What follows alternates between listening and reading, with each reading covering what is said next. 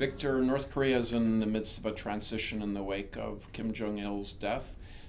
Kim Jong Un, his son, has been put in charge, nominally at least.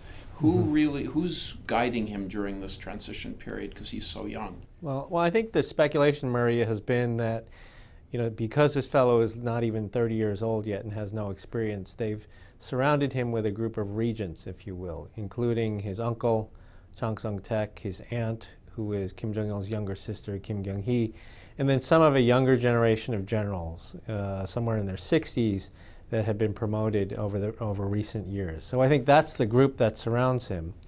The problem, of course, is the plan was it should take about 10 years, this transition.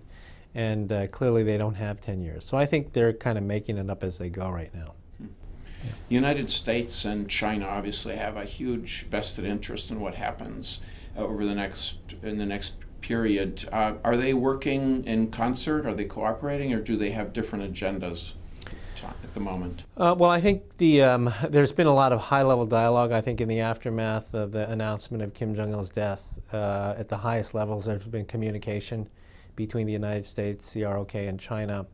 But I think the interesting period still is to come, which is after we're done with the funeral procession and ceremony for Kim Jong-il, and as we start hearing signs of what is going on in North Korea through press reports or intelligence or whatever it might be, how the three countries then interpret that sort of information will be interesting to watch, because their interests do not necessarily coincide on the peninsula. China very clearly wants to support this transition and would like to keep the peninsula divided.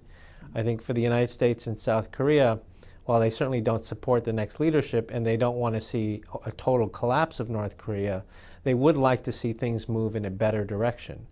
That may not necessarily be what China wants. China may be happy simply to have stability under a leadership that continues the policies of Kim Jong-il. You've recently published a report on the possibilities of a North-South reunification. Does the death of Kim Jong-il make it more likely reunification happens, or more difficult? Yeah. Well, I think it's really hard to deny that the sudden death of Kim Jong-il does not take us closer to unification. It certainly doesn't take us to unification, but no one expected this to happen. In many ways, this is the worst scenario. It is the nightmare scenario for the North Korean leadership, to see Kim Jong-il die this suddenly when they're not ready for a transition. So that does take us, at least in some fashion, closer to unification than we were before the death of Kim Jong-il. But of course, we don't know. There's still a long way to go here. But I do believe that, contrary to a lot of the popular press speculation, I do believe that this is not going to be a smooth leadership transition.